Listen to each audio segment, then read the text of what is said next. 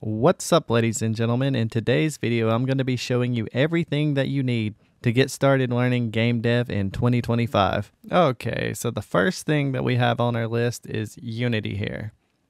Now, you've probably heard of Unity. Unity is like the go-to for most game devs. It is highly accessible and easy to find information on how to get started. There are countless YouTube tutorials. I'm sure that you've heard of a little guy named Brackeys. If you haven't, and you want to learn Unity, look up Bracky's YouTube channel. And as we scroll down the page here, we can see that they have lots of learning. They have different plans, lots of different ways to learn.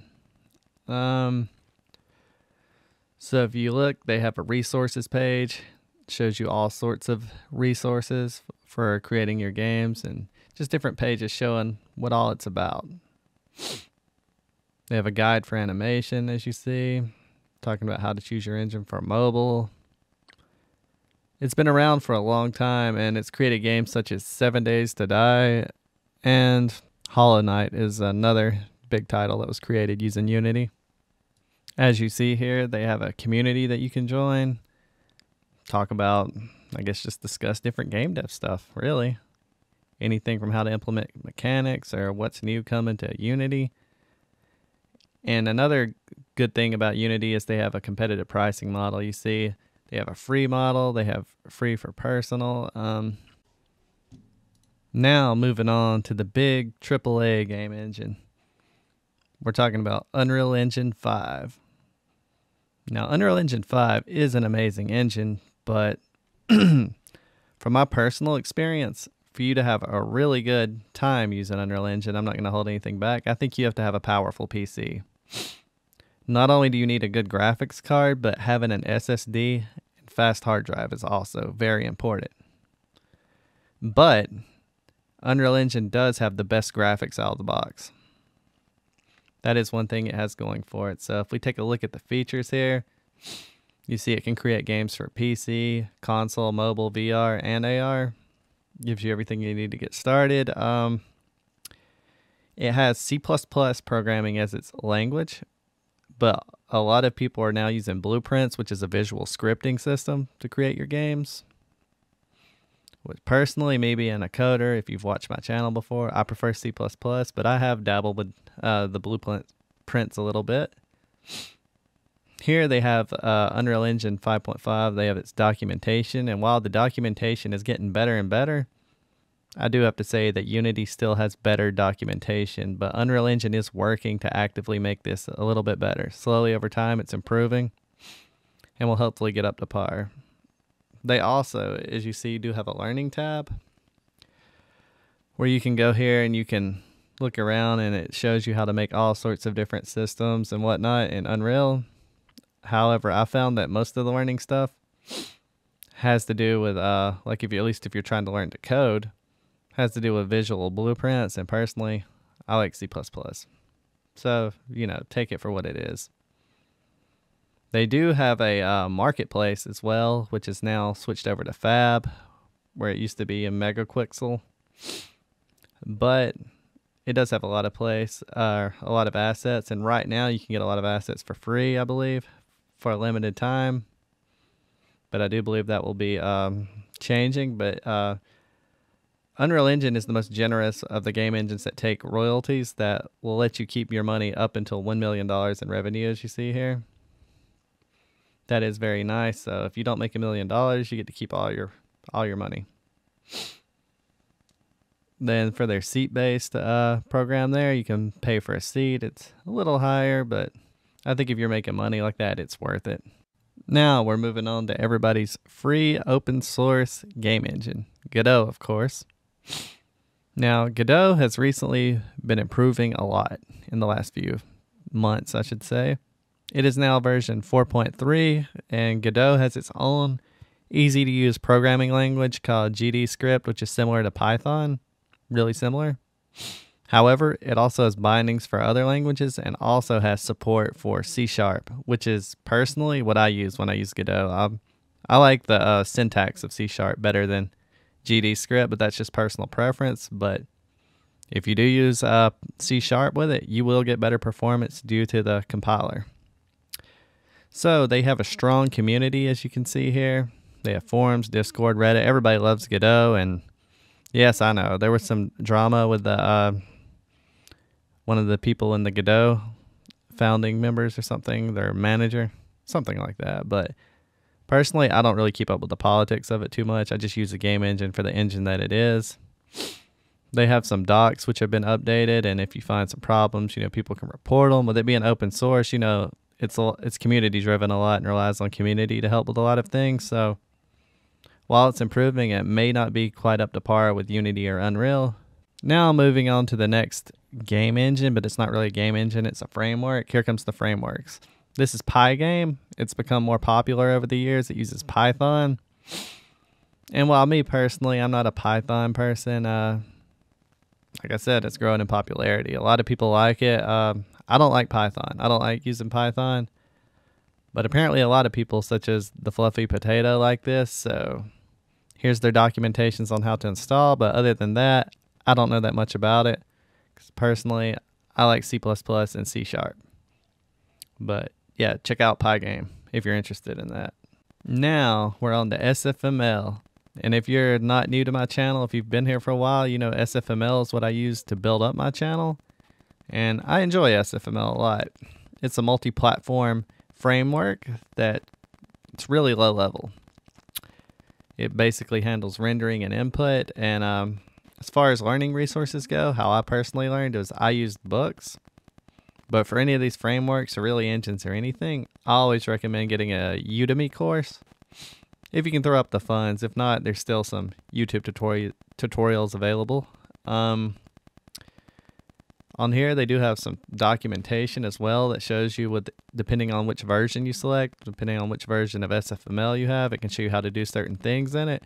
But SFML is good if you want to learn how to work at a low level and just generally understand how game engines work and you want to have more control over rendering and whatnot. But beware, SFML out of the box cannot export to console.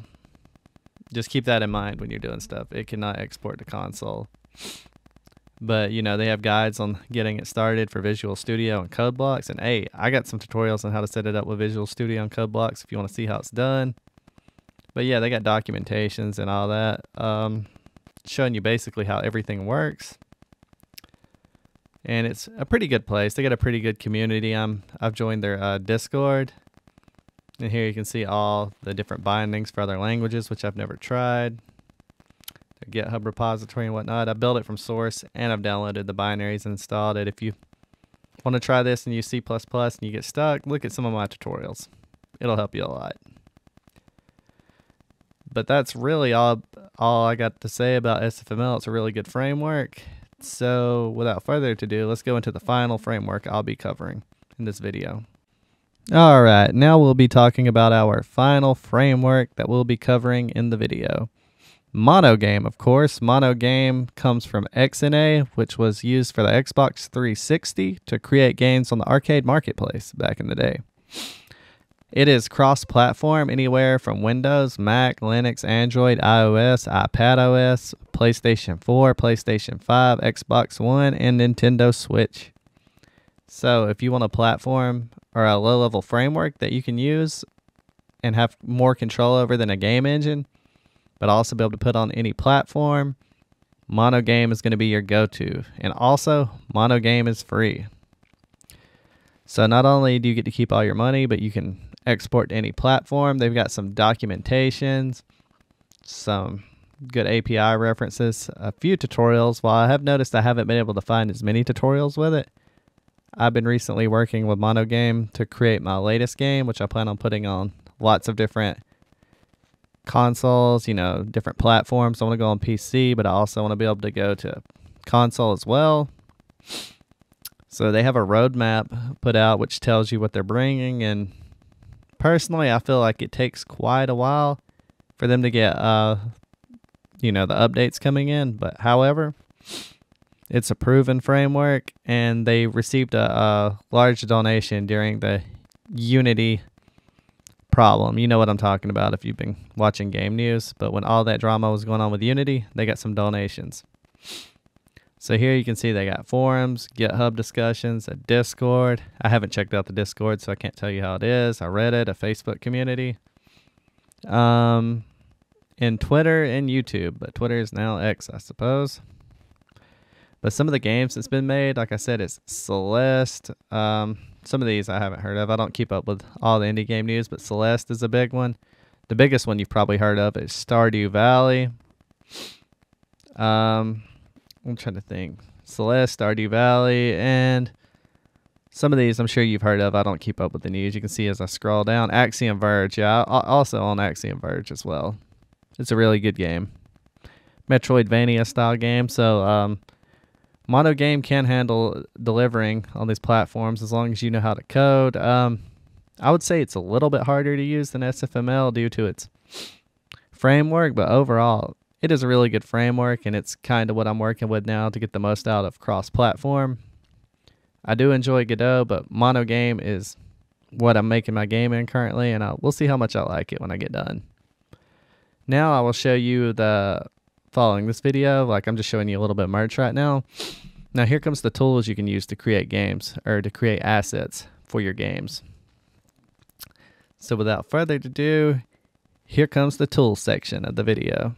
Alright, so the first tool we're going to be covering is something to make music. We're going to be talking about LMMS. So LMMS is a open source, well I don't know if it's open source, excuse me, it's a free to use, I believe it is open source, free to use music creation software. Best I can say, like I've used it a little bit. It's similar to Fruity Loops if you've ever used it, known as like FL Studio. But it's free, so if you have a knack for creating music and you don't want to buy an expensive program, don't want to pay an artist, you want to make the music yourself, then I recommend LMMS. As you can see, they have forums and whatnot, so you can kind of ask people about stuff, but generally on here, it's pretty easy to use. I would recommend YouTube. If you really want to figure out how to use it, I would recommend using YouTube. Look up a few tutorials, but this is for your music software. Now, while we're talking about sound, we'll go ahead and cover Audacity. Audacity is going to be our next thing that we use in our toolkit, and it's not really like a music creating software, even though you can use it to work with music and stuff. It's more for recording voice and whatnot and different sounds. I personally use it and some of its effects to create sound effects for the game. I find that's what it really shines at for me, is creating sound effects and whatnot. So that is going to be our next tool that we use. It's really simple to use, lots of YouTube tutorials on it. Now for our final tool we will be covering in today's video is Aseprite. This is for pixel art. Now, if you're going to be creating a game with a low-level framework, not necessarily, but probably, or even using a game engine. A lot of you may start with 2D stuff and want to use pixel art.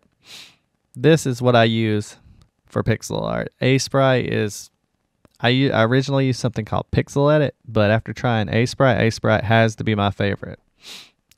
And as you see, it costs $19.99. If you're tech savvy, you can legally build Aseprite from scratch. They provide the source code, but it is kind of difficult to do. But if you're tech savvy and don't mind a challenge, consulting ChatGPT and all that and looking up guides online, it can be built for free. So you don't even have to pay anything if you build it from source. They have a good community for Aseprite who shows you how to do all sorts of things, talks about stuff, you know, give feedback. But generally for pixel art, you know, as I would say, I would recommend YouTube or a Udemy course that covers the basics of pixel art and how to get you started. But you know how art is. It's going to take practice to get better, but knowing the basics and a little bit of color theory can get you a long way. So if you guys enjoyed this video and it helped you out, please hit the like button, hit the subscribe button, comment below what was your favorite thing about it. And it really does help a lot by doing this. But thank you guys for your time, and I'll see you guys in the next video. If you have any questions, just comment them below. And also I'll have a link to my Discord below if you want to join in the description. So thank you guys, and I will see you later. Take care.